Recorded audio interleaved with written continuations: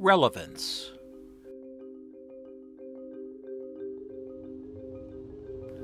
When making arguments to convince others to your way of thinking, it's only natural to find dramatic ways to convey your point of view.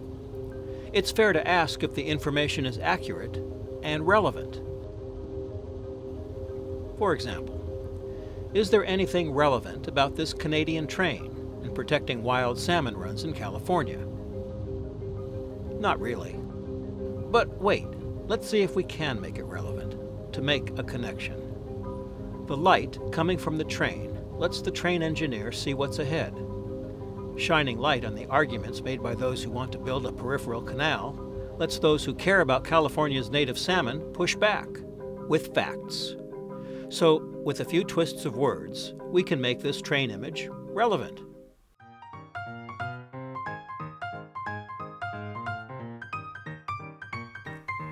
This is relevant too.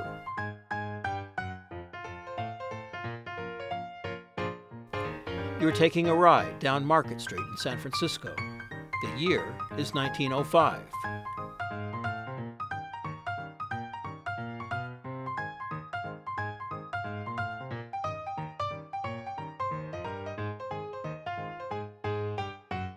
You know what is to come.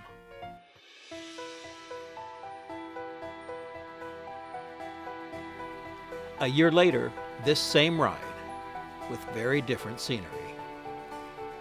It was true in 1906, and it's true now.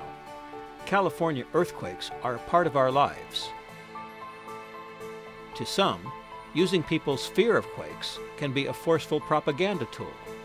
California Department of Water Resources came up with an extensive risk analysis of the Sacramento-San Joaquin Delta. The conclusion was that there was a 62% probability that an earthquake of magnitude 6.7 or greater would happen in the vicinity of the Delta region. Other Salmon Water Now videos have documented the state of the Delta. And we've shined a light on a few of the major players in California who we believe have had a role in its recent decline. We have to find a better way to move the water that originates in the Sacramento River watershed to the southern part of the Delta so that it can be pumped. They are using fear to convince you that this is a good idea. This shows how multiple levee failures on multiple islands would cause a sudden migration of water from the Delta. This surge of water onto the islands creates a void of sorts that new water would fill. That water would initially come from the west, the saltier water from San Francisco Bay. In this simulation, the fresh water is illustrated in blue, saltier water in red. The salt water would come in. The Delta would become an undrinkable source of water supply for more than 25 million Californians, until levee repairs are made and dam releases upstream can push westward the saline water. As an ecosystem, the Delta would be changed forever, with open water habitat replacing the land-water connection that provides food and life for the estuary. Dr. Robert Pyke is an expert on the Delta.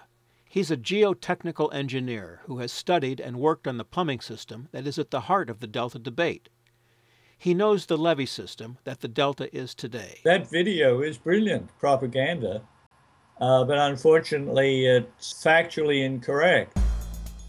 So the big earthquake fear is part of the big lie that Big Ag is using to get their big canal. The conclusion was that there was a 62% probability that an earthquake of magnitude 6.7 or greater would happen. The assumption that an earthquake on even the Hayward Fault would cause the flooding of 20 islands is extreme. The Delta would become an undrinkable source of water supply for more than 25 million Californians. The implication that 20 million people are cut off from all their water is incorrect, is false and misleading. There's enough storage in the system for the urban water users to survive for even 6 months. The Delta would flush out naturally in a relatively short period of time. Probability of any levee failures can be much reduced.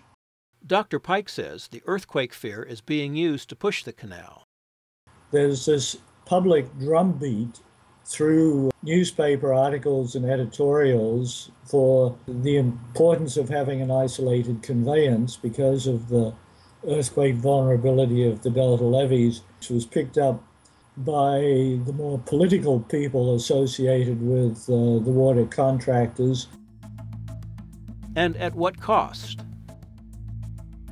If you take away the arguments about water use, the environmental consequences, and the audacity of the plan, you get down to the cost.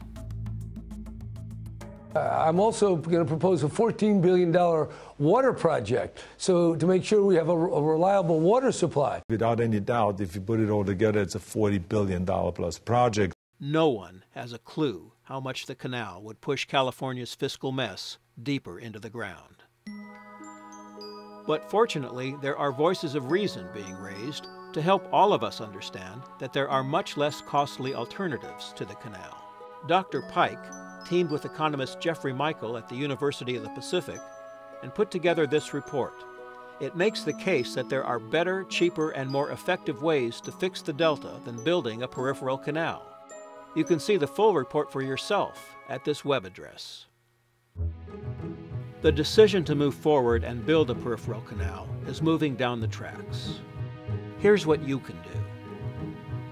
Tell Governor Brown that you want that train stopped. Tell him that it's time to kill the canal. There are better, cheaper, and less destructive ways to ensure a reliable water future for you and your grandchildren. Tell him that the water they want to move around the delta is salmon water.